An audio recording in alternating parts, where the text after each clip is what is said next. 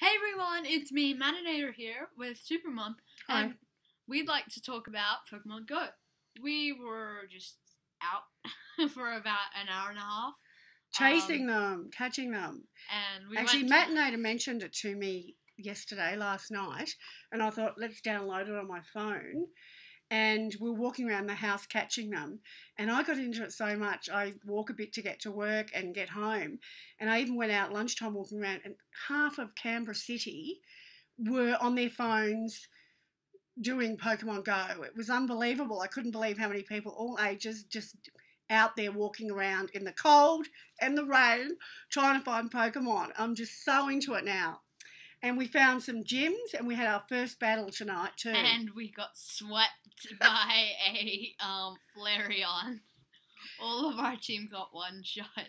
Yeah, but yeah, so for me, not knowing all of the Pokemon characters, it was just, wow, it was really cool. Particularly when you've caught them, well, actually, when they show up and your phone changes to the camera and you see your Pokemon sitting, like I have one at work on my desk, I had to be very careful, and I have one in the work kitchen, and then outside of the office in weird places you find these little Pokemon.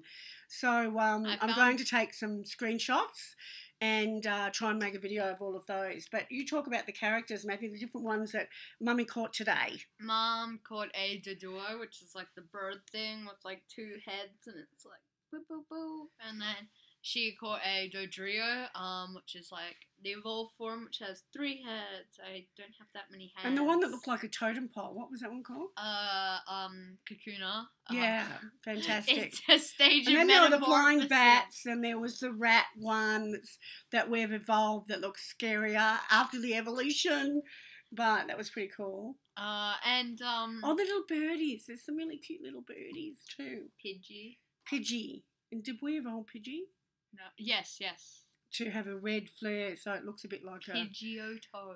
Like a Rosella bird now. But yeah, so I'm really excited. I was not that into Pokemon. Now I am. She's and yeah, I know, but I love the game. So anybody out there who's not into it, get into it. Pokemon Go is just fantastic, and it's so different catching them and using Google Maps, and it makes you get up and get out there and walk around, which is fantastic.